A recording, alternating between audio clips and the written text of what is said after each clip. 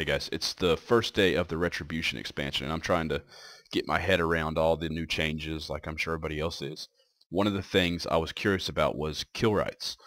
Well, I was wondering, how do you know when someone has kill rights? Even though it seems like the kill rights system's not as great as I previously thought it would be.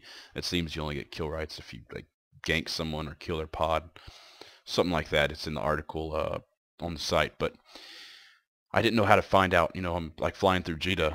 There's thousands of pilots. Who has kill rights? How do you know? So I know you can only tell from your overview, but it seemed inefficient to go through and click every single pilot in your overview to see if you'd see like a kill right show up here in the selected item window. So what I was looking for is I went into the overview and I noticed a new selection here for color tag and background. You can select that pilot has a kill right on him that you can activate.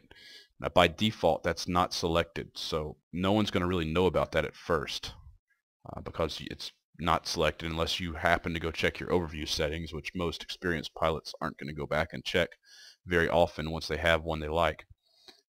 You're not going to see that. So it's in both color tag and background. Might as well do both, make it show up real bright and good for you so you can notice it easily.